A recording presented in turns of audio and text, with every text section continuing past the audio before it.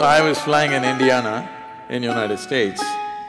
Then before flying, there was some time, the pilot didn't come, then I was just going around seeing all their photographs and records and things. This club has been there for over 30 years in thing and they have a good record and all this. Then I asked, how many have died? They said only 17 people. In the last 30 years, only 17 people. I said, okay, then today being 18, the chances are low. But it's possible, it's possible. Then the pilot comes late and he says, I'm sorry, and jumps into his suit and does all those things in such a rush. Then I wonder, the guy who's tying these knots, if he also has come late and tied it up in a hurry, then it's an issue.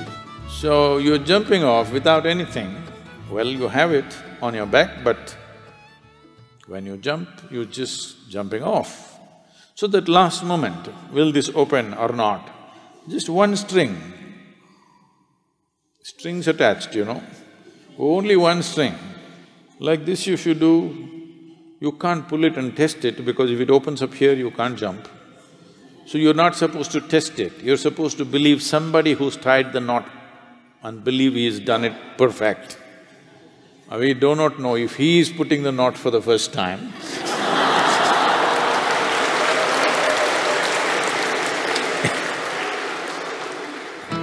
13,000–14,000 feet.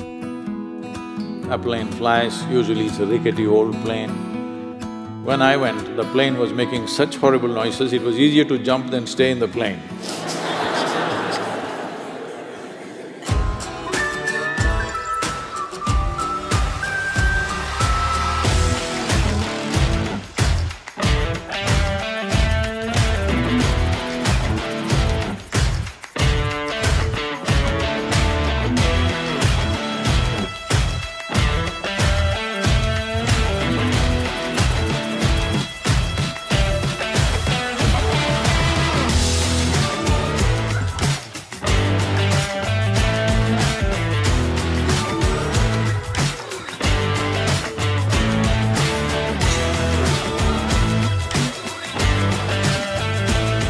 Hey, good job there. Good job. Hey, that's wonderful. Why don't you go, all of you?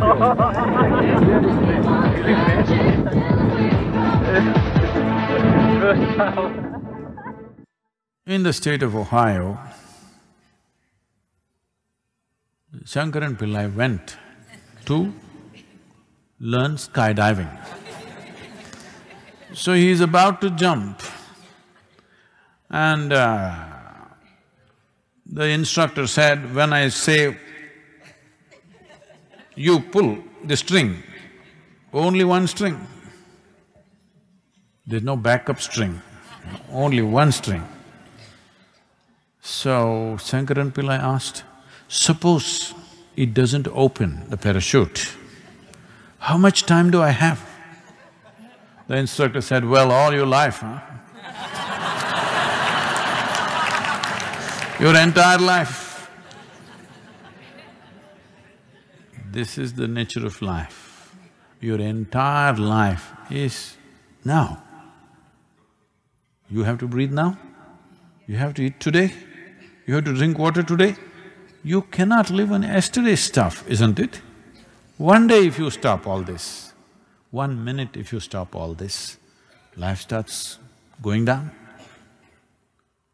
Don't believe what I am saying, just check with your life. Let me live so many days, all these years I've been breathing, let me live on that. Try. Immediately it'll tell you, this is not the way, you idiot. Is it telling you or no? No, I loved somebody so much and she's gone right now, I want to die. Try. Says, hell with her, I want to live, this says. Stock market crashed, I lost all my money, I want to die, try. Life says, hell with your stock market, I want to live. Yes or no? Are you life-oriented or are you death-oriented? This is the question. Because life is very brief, but death is very long. Hello? People who died have died for a long time, isn't it? People who lived just lived for a few years.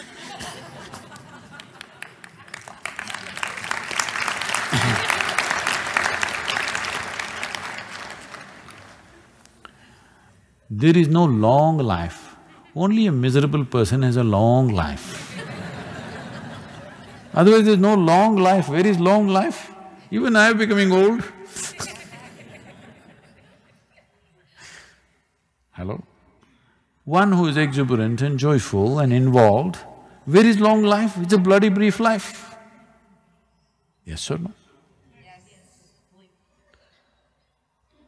I bless you with a brief life, not in terms of time, but in terms of experience.